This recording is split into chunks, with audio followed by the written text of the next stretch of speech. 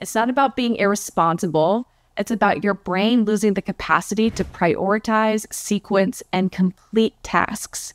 The researchers broke it down into 4 core components: working memory, the mental scratch pad that lets you juggle tasks, ideas, and reminders in real time; inhibition, the ability to block distractions, ignore irrelevant thoughts, or stop automatic responses; set shifting, the mental gear switching required to adapt when plans change or tasks interrupt each other; and fluency, the ability to retrieve, generate, and organize thoughts or actions quickly without freezing up. Even when one of these symptoms is compromised, daily life becomes a series of micro failures that others misinterpret as carelessness.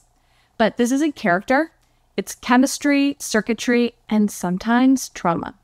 In scans, these patients showed reduced activity in the prefrontal cortex, the same region responsible for goal setting and attention.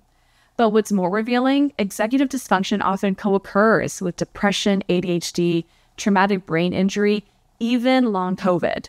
So in other words, it's not rare, it's just misunderstood.